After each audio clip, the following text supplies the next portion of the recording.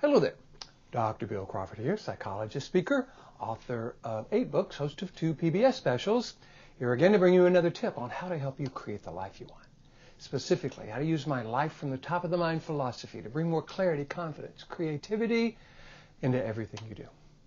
Today I want to look at the subject of anxiety, especially intense anxiety. This is not about just being a little anxious. This is about when anxiety kind of stops us from being able to get things done, gets in our way, or affects our life in a really negative way.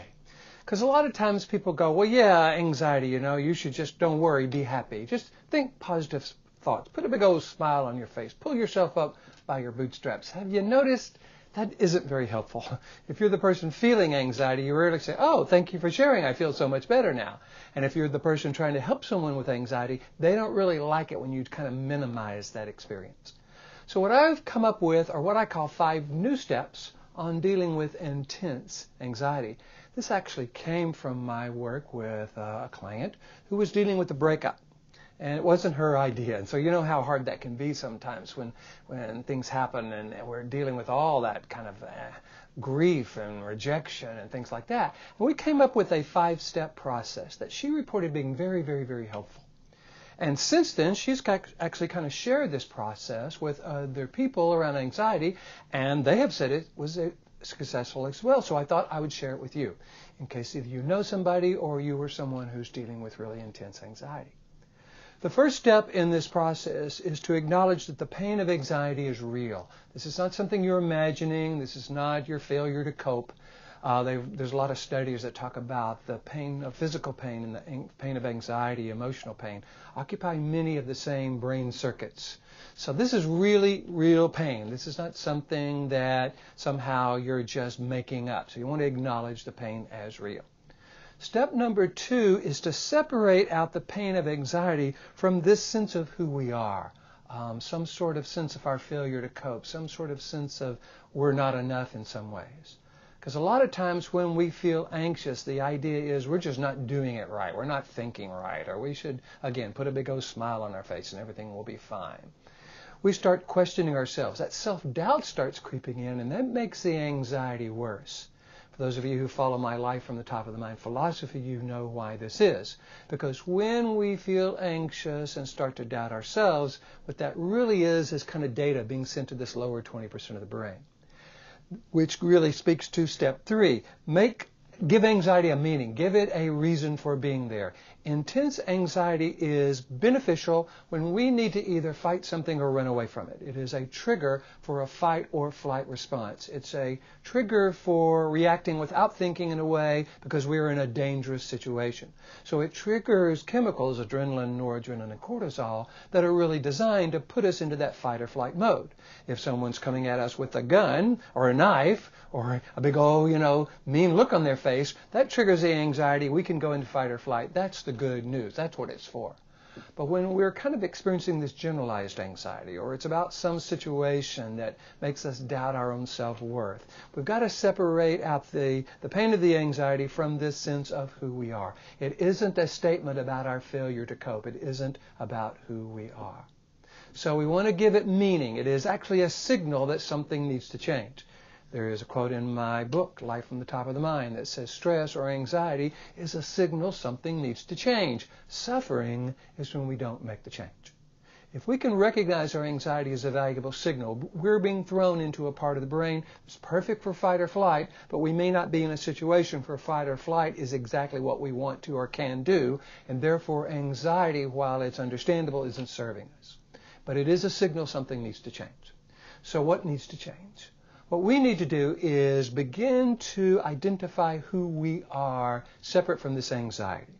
So what I encourage my clients to do when I'm working with them is come up with a list of 20 qualities or characteristics of them at their best. These aren't skills, these are qualities, characteristics. Most people go, 20? I might be able to do 5, but 20. I want to kind of overwhelm the brain to the point where we're no longer questioning our worth. Are you intelligent? Are you a good listener? Are you compassionate? Or do you have a good sense of humor? Are you passionate? Are you creative? Are you caring for people? What are the qualities and characteristics that define you at your best? If you have trouble coming up with 20, ask your friends, ask your family, ask the people who know and love you. But the idea is to come up with 20 qualities or characteristics of you at your best. Put them on a card or put them on your phone where you can kind of refer to them on a regular basis. Because now what we're doing is moving from trying to stop the anxiety to begin to access a part of the brain where our clarity, confidence, and creativity actually reside. What I call the top of the mind, this upper 80% of the brain, the neocortex. And this is where these qualities reside. So when we can start writing down the best of who we are by definition accessing this part of the brain. We're not trying to ignore the anxiety or trying to even stop the anxiety. Because frankly, making a change at this point really isn't about what we're stopping, it's about what we're starting. We are starting to recognize that, yeah, okay, we feel anxious, and at the same time we have these qualities and characteristics that we can be proud of, that we would recommend to someone we love. When we are being this way, we are someone we can be proud of. And that's a really important component because it begins to access an upper 80% of the brain. It starts triggering serotonin, endorphins, oxytocin, dopamine, all the chemicals that help us feel better and think clearer versus the adrenaline, noradrenaline, and cortisol that throw us into that lower part of the brain. So what we've done, remember, we've acknowledged the pain of anxiety. We've separated out who we are from that pain. So there's a situation that happened that triggered the anxiety, or just some thought or some old memory that triggered the anxiety. That is not who we are. That's just the old brain being triggered. One of the things we want to do is get really clear about who we are, especially when we're coming from this upper 80% of the brain. Give anxiety meaning. It's a trigger. It's a signal that something needs to change. And step 5 is beginning to imagine bringing these qualities to life. Who am I when I'm being a good listener? Who am I when I have a great sense of humor? Who am I when I'm being intelligent and a quick learner? Who am I when I am being passionate or compassionate? What's my tone of voice like? What's my body language like? Can I remember being that way? Well, of course. So what we want to do is start imagining, okay, who I am when I'm coming from this upper 80% of the brain and triggering the kind of chemicals that allow me to bring my best to life. Now we want to imagine bringing that into whatever we're doing next. What are we doing this afternoon? What are we doing tonight? What are we doing tomorrow? We want to make life, kind of turn life from the problem to the practice field, where we start practicing bringing these qualities to life. Going into situations clear about what I call our highest purpose, these qualities or characteristics we've defined as us at our best. Anything we practice, we get good at, because when we are practicing, we're actually rewiring the brain. You've heard the phrase neuroplasticity. It means the brain is always rewiring itself. As we create this list of 20 qualities or characteristics and then actively imagine bringing those to life, go into situations with our highest purpose to bring these qualities and characteristics to life, we are automatically redefining who we are, coming from this clear, confident, creative part of the brain, triggering endorphins and serotonin versus adrenaline, noradrenaline, and cortisol, and the process of creating our life becomes more something we're in control of, more something we can affect. So the idea is to identify anxiety as real, separate it from who you are, give it meaning, give it a signal, let you kind of get clear about what it is, create a list of the 20 qualities or characteristics of you at your best, and then practice bringing those to life.